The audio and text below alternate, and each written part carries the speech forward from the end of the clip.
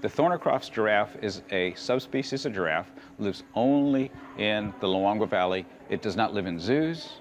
It lives no place else. And there's only about 500 to 600 Thornycroft's giraffe. And I do have to repeat that.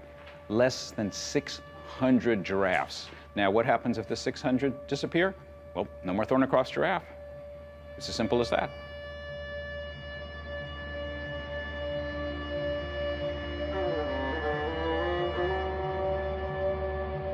Recently, there's been an increase in reports for snared giraffes. In most cases, when you hear the word poaching, is just associated with using a gun. But people do not realize the impact of snares, because other than those target species, we have other animals that get snared. That's what we call bycatch.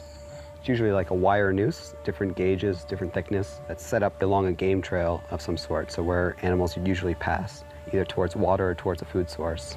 And the animal kind of doesn't know it's there and walks through it, usually head first, and gets around the neck.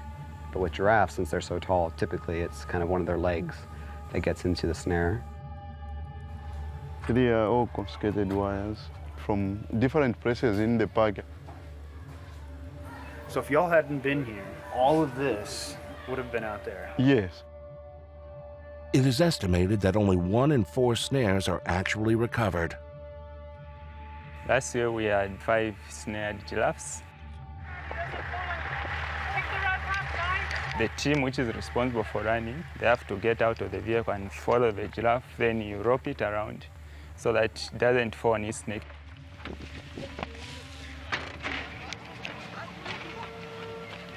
Then people go ahead and cut the wire. We assess if the snare has caused cut wounds, and you have to clean the wound, you treat with antibiotic.